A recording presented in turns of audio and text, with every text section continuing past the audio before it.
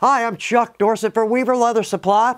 Let's make a video for the new folks. We're going to make a very simple but cool belt pouch. Now, the big point to this video, well, first off, we're going to show off a gorgeous leather.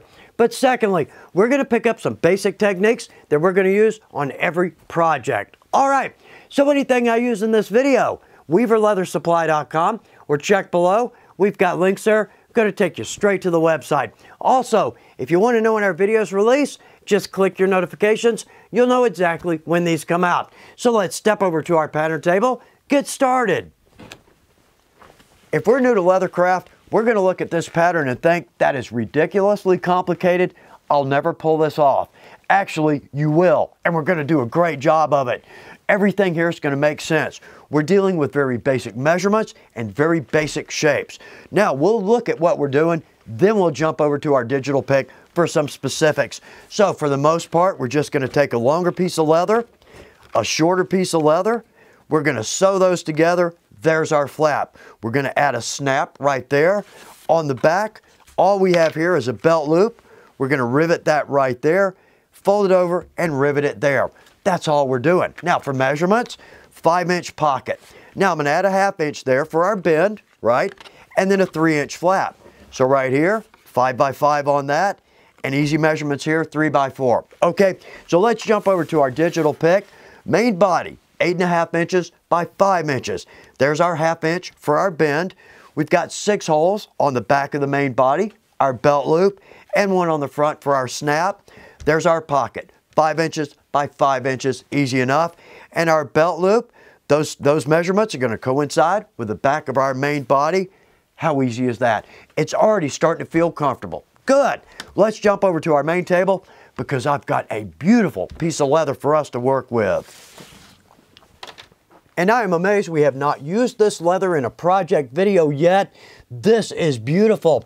This is our Telfair Pebble Grain. It's a chrome tan, but it's a 4 to 5 ounce, so much thicker. This will make about 1,000 motorcycle related projects, not to mention soft-sided purse, bag, pouch. So many ways we can go with this. We've got a beautiful grain on it, and right here, a very cool natural edge. And in fact, I almost want to use that natural edge on our pouch, but let's go with the square end, round corner, make it look a little bit more finished. Now, the downside to this leather, almost impossible to mark and see. So we're going to make it easy on ourselves. But let's start right here. I've got a cut from a previous project, but I don't want to trust that.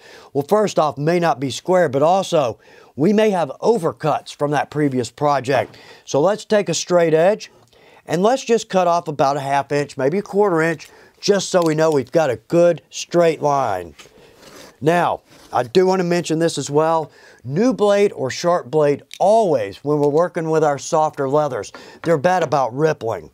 Well, there we go. Easy enough. Okay. Now, on our straight edge, we need 5-inch wide pieces.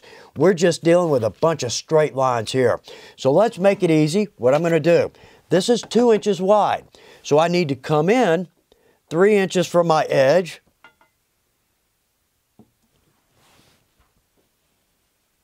Good. Let's take our time.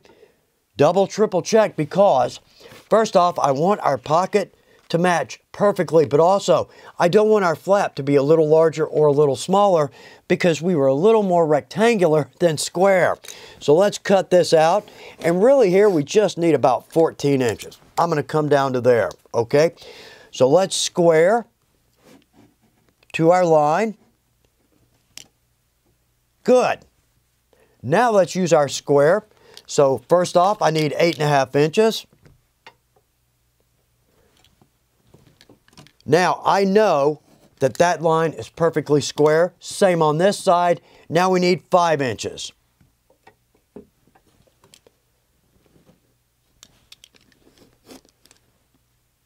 And separate that. Okay, so there we go. Let's just double check. Perfect. That's a perfect meet, okay? And in fact, well, there's our flap. Already starting to look good. How easy is it thus far? So now, let's jump over. All we need is our belt loop. I'm going to use our scribe on this, and I'm going to do my best to get a good scribe in this. Oh, I can see that. Now we could, again, use our straight edge because this arm is 3 inches. We need 3 inches here. But let's do this. I'm going to drop this in, square to my lines, and let's just cut this right where it is. And now, let's drop this on, and let's do our best to press very hard because we're going to mark for the holes that we're going to punch. And one more for the snap on our flap. Good. We are not going to mark for our snap on this piece because this is the first time I'm making this project. So what we'll do is we'll get everything done, then we'll bring this over, mark our pocket, punch, and set that part of the snap. Well, now for the next time I make this, I can mark that on my pattern. I know exactly where that is. Okay, we've got that marked. Let's step over to our punch table, drop in some holes. We can punch our holes with a revolving or a rotary punch. This is the center of every leather shop. It's a one-handed operation, multiple size holes. The only downside to this is that right here, I've got a hole out in the middle. I'm not going to be able to get there. Well, technically with a lighter leather, I absolutely can. But the point is, we're going to go with a drive punch. No longer one-handed operation. We've got to have a mallet and a board to punch into, but now I can sink a hole anywhere. Now, if I were only going to buy one of these to get started, I'd go with 1/8 of an inch because we're going to set a lot of rivets with our holes, and I want a smaller hole. But this is also going to work with our line 24. So right here, I've got 6 holes. And we've got one for our line 24 snap. Okay, on this piece, same 6 holes.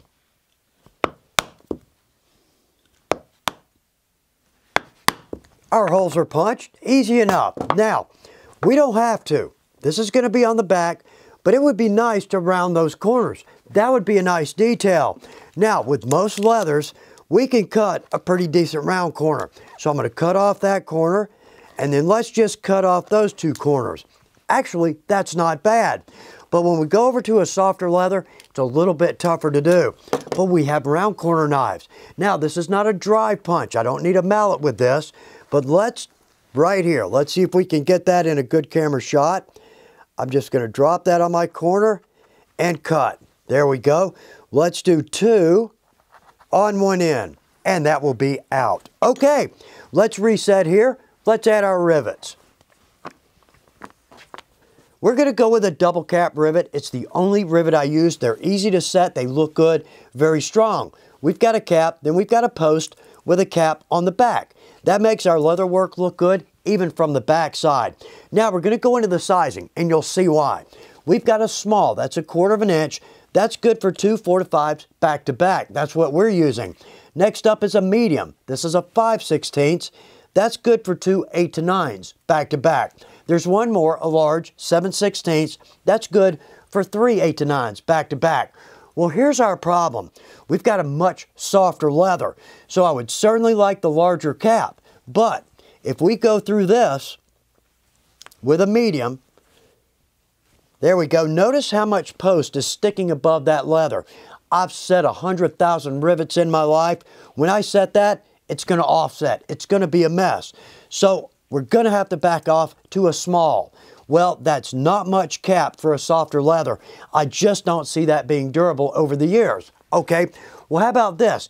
And we see this so many times in leather work. Let's come up with an answer, but then let's expand on that answer and get creative, okay? So we can just make little donuts. I punched these with a larger round hole, but we could simply cut these. We could cut small squares. Doesn't really matter. But what I'm going to do is I'm going to put a hole in the middle. We're basically chewing up real estate. So I'm going to take a donut. I'm going to put it on my medium rivet. Now let's come through, okay? With this piece, we're going to turn this flesh side up, and I'm going to point this towards our snap hole because we're going to rivet this and then fold it down. But the point is, now, notice how little post I have sticking up above that. That's going to be a good set. But we could also drop this little donut in between. That'd give us a little more room. Or actually, this is a cool touch. Let's drop it on top, put that right there, and drop our rivet in. Or maybe we even flip that flesh side up, So what's happening is we're taking a problem, we're finding an answer, and then we're getting creative with it. And again, we can do that in leathercraft so often. So I'm going to set 3 of these. Okay, good, we've got those. Now again, I'm going to take our belt loop. Notice our round corners. I'm going to flip this flesh side up, and our round corners are going to go towards our snap hole. Let's drop that in. Now, one of the things I love about a double cap, I can snap that on without setting it. Where that helps is we can set multiple rivets at the same time. I can move my project around. I can actually see if it's going to fit before I set the rivets. That's a big help. So with our rivet setter, we've got a concaved end. That's going to keep us from crushing or flattening that cap. Very nice. With that 3rd piece of leather in there, that makes all the difference. Okay, we've got that in. I'm going to do the same thing on this end.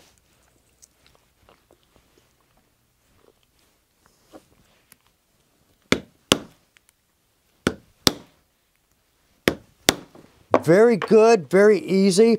And actually, that doesn't look bad. If I saw that, I would certainly think somebody went to the trouble to do it right. Okay, let's step back over to our main table. Let's tack our pocket on, get this ready to sew. We could go with our leathercraft cement. This is oddly strong, but at the same time, leather, it's great for adhesives. It's very porous. We're going to use what I think is one of our best products at Weaver. This is our double-sided tape. We actually have this in 2 sizes. So let's take our pocket. Now, on this, we don't have any holes, any markings, so we don't have to worry about left, right, up, or down. So let's just pick 3 sides, and let's add our double-sided tape.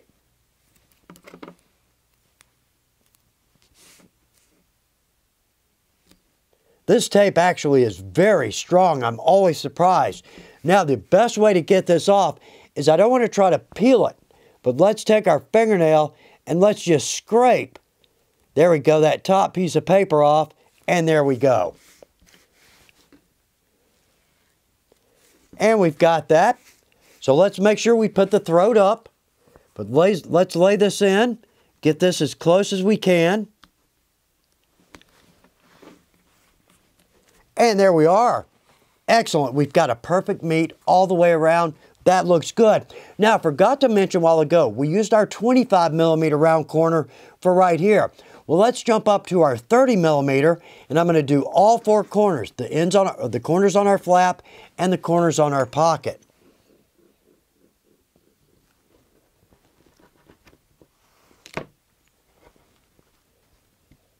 Well, that looks good. Already it's coming together. And not a single thing we've done thus far has been difficult. Okay, let's jump back over to our punch table, drop in our guideline and our chisel. If you haven't stepped into hand sewing, you're going to be amazed at how easy and fast it is and how good it looks. This is going to be a beautiful stitch line. Now, typically, with about 99.9% of the leathers out there, we can use a groover.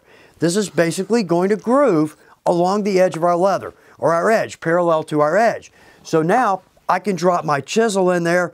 I can actually feel that sit down in that line. So therefore, we're going to get a very consistent stitch line. Well, now let's jump over to this leather because none of that is true here. This is going to be hard to mark or groove, but we're going to do our best. Now, I typically set this at 1/8 of an inch. I don't want my stitch line too far in or too far out. 1/8 of an inch is good for me. So what I'm going to do is just slowly work this. Now, the camera may not be able to pick that up, and I can barely see it myself. But the big point here, we want a very straight stitch line. That's what we're looking for. So let's just slowly work our groover around. And that's not great, but I think I can see it. Okay, let's step over to our chisels. This is the 1/8 inch flat, technically a lacing chisel. It's my all-time favorite. It's going to make this look just like a machine stitch. Now, we've got a thicker leather here, but it's softer. So let's go with our 6. What I'm going to do is my first time, I'm going to butt that to the outside of the throat. Let's drop this best we can down in our groove line or scribed line. Good. Now I want to hit this as straight up and down as I can. What I don't want to do is lean in. Then I run the chances of coming out the side of the leather. So let's do our best to line that up in our groove line. There we go. And good, I've got tines all the way through. Now, the easiest way to pull this back out, I'm going to put my finger down on the inside, and I'm just going to work it left and right. Let's don't push that into our finger. I've done that before. Okay, next time, or next set, I'm going to put the first tine in the last hole, and I'm going to do my best to get that right in that marked line. Good, we've got tines. Let's get down to our corner.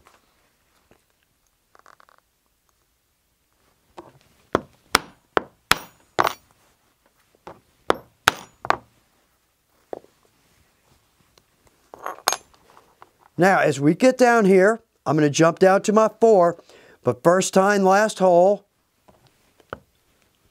Let's make sure we're in our groove.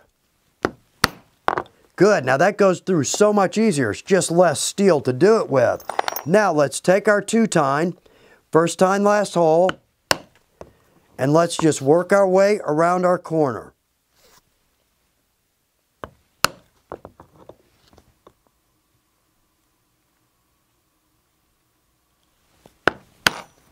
And as we get down to our end, let's come down to our 4. Actually, that's almost perfect.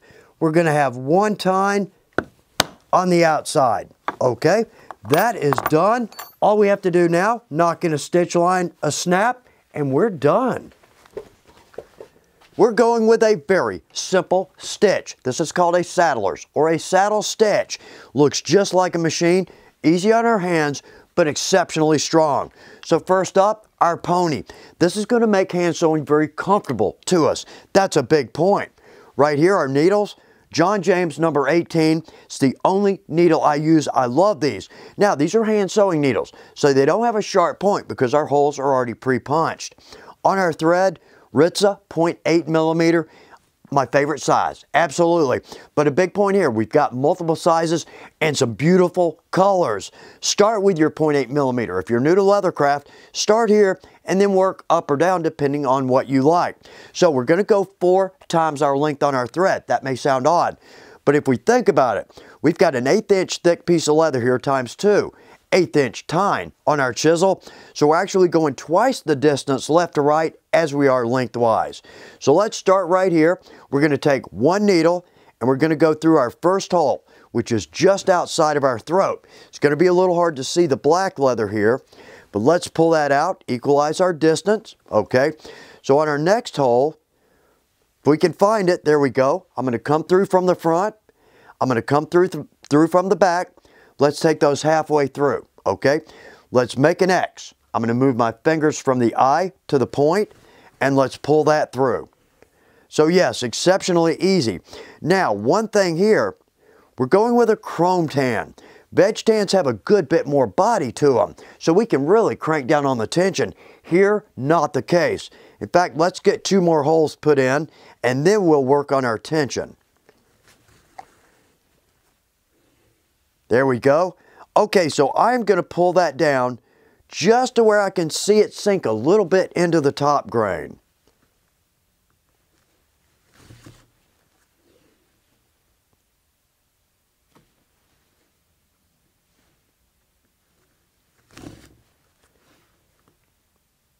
And that's all we're doing, a very simple stitch line. Now we can, instead of trying to pull tight, sometimes if we pull too tight, this is going to ripple. One thing we can do, let's take our thread and pull it lengthwise. That's going to help a little bit with our softer leathers. Okay, I'm going to work my way all the way around to the other side.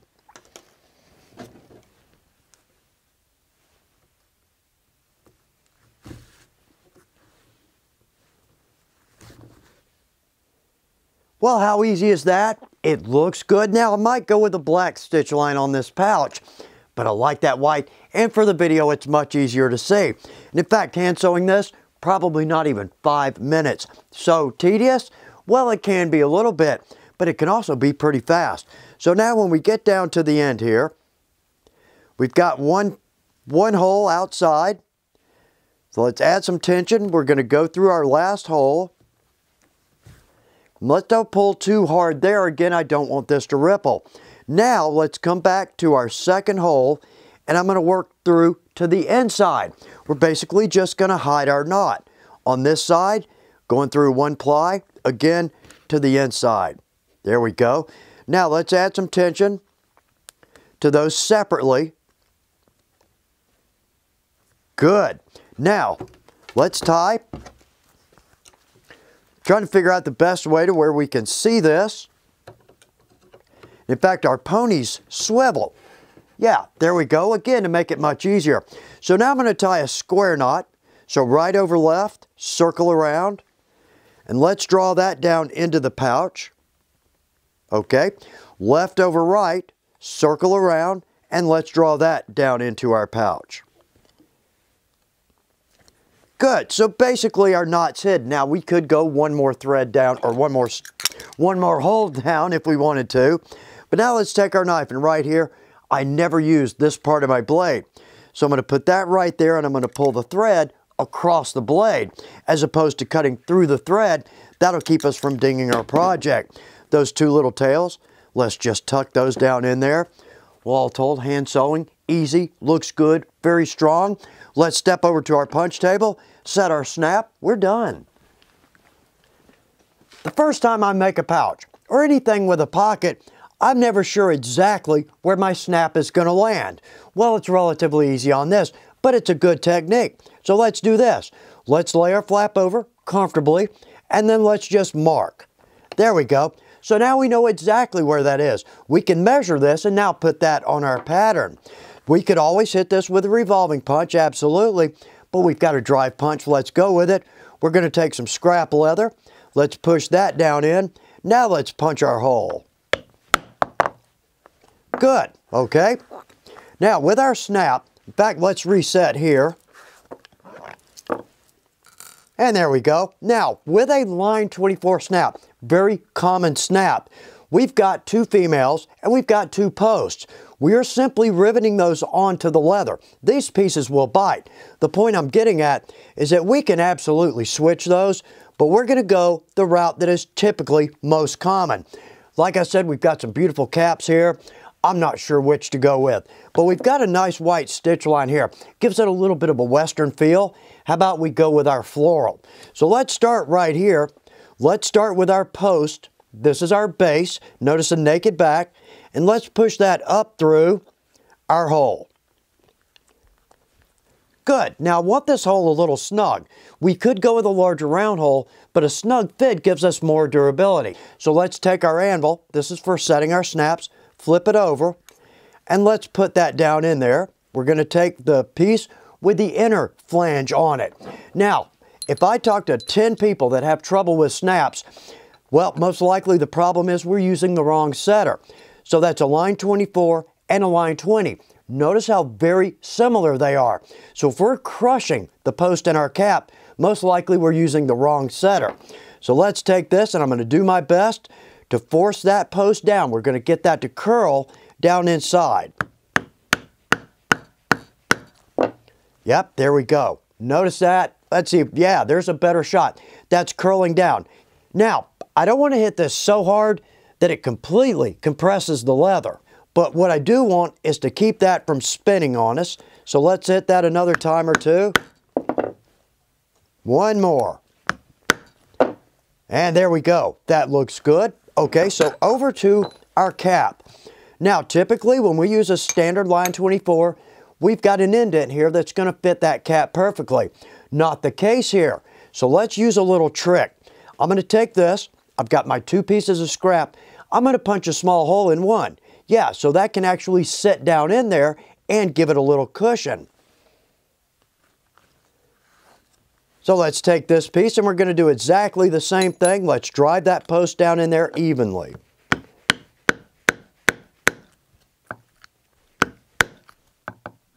And one more. Good. Now that's not spinning. Okay. Let's see how this works. There we go. Very cool. Very simple little pouch. Love the decorative cap line 24s. We've got a very cool yet simple project. Actually, that's the point of this video. Well, other than to show off this beautiful leather. But if we're new to the craft, we now know how to make a very simple pattern. We can set rivets. hand sew, set a snap. These are all basic techniques, and we're going to use these on every project. So take this information and blow it up into something beautiful. Good luck with your projects.